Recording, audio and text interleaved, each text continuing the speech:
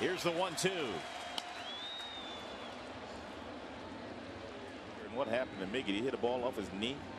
He's limping. Leland coming out a couple of steps, and now he's going to bring Kevin Rand with him.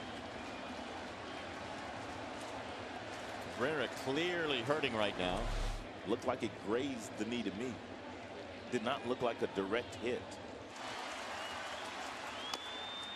And another ball fouled off. Ugh. Did he get himself again? He did. The 2-2. High fly ball center field. Gardner going back, still going back. Track, wow, and gone! Unbelievable! He did it again! You want some of this? Come get some. Miguel Cabrera, a straightaway 2-run shot on one leg.